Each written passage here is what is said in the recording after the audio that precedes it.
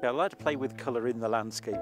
It just gives people a different way of looking at the landscapes by putting something a little bit alien in them.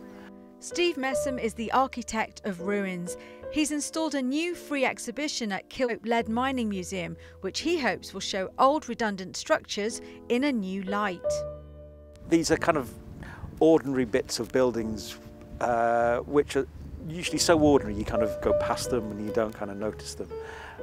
And I just wanted them to have their moment, so I created artworks within the buildings to temporarily transform them into fantastical follies within the landscape, just to highlight the roles that they play in the landscape, but get people to look at them and think about them. There are 6 giant billboards dotted around the site. That's the whole kind of surrealness that I want, is that kind of art. So this is wall, and this is on a retaining wall that goes through a spoil heap in a former lead mine in Teesdale. It's very big, isn't it? You love big art, don't you? Yeah, well, when you're working in the landscape, you've got to kind of work on the landscape scale of things. So you have to kind of use those kind of rules. It actually looks like you've just stuffed a duvet in there. Yeah, it's kind of, I wanted it to kind of look like it was kind of oozing out. Now that's an old winding house around 3 miles from here, and that inflatable was put in it about a year ago for just 1 hour.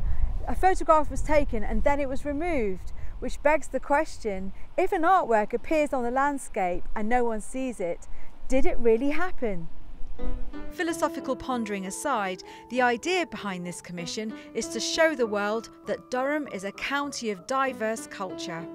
I really love seeing exhibitions in surprising places, and this is an exhibition by an internationally renowned artist who's local and is shining a light on places that maybe we don't know about but are part of our landscape, part of our history, part of our culture.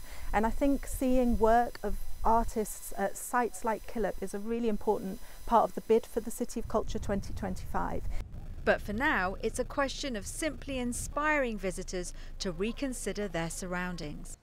I just want them to kind of just contemplate things that they might overlook and look at them afresh.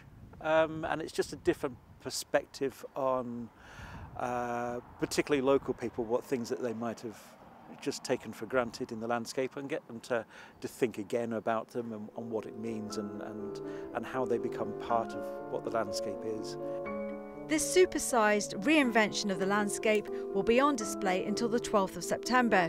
It's your one and only chance to see the familiar with the unfamiliar, which magically appeared, then disappeared.